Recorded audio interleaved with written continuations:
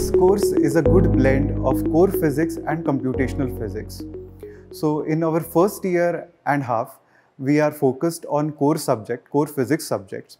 And in the later subsequent years, our focus is on programming and application of programming to solve physics problems. So in the process, students will acquire skills by which they can secure a job after graduating from the course in the IT sector, as well as they can secure a job in research and development, as well as in academics. They can pursue for their further studies and go into academics.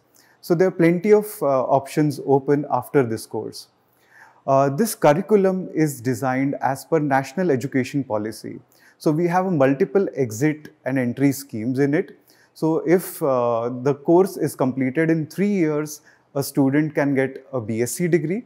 And if a student completes 4 years, then the student will get a B.Sc Honours Computational Physics degree.